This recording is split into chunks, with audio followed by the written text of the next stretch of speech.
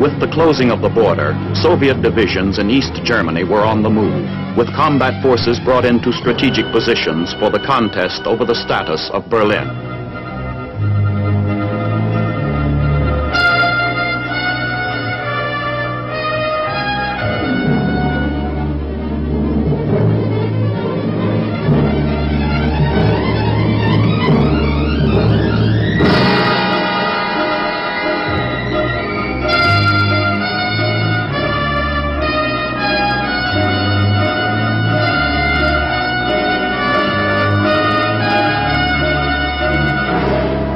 The United States Berlin Command responds quickly as our own tanks are dispatched to the area.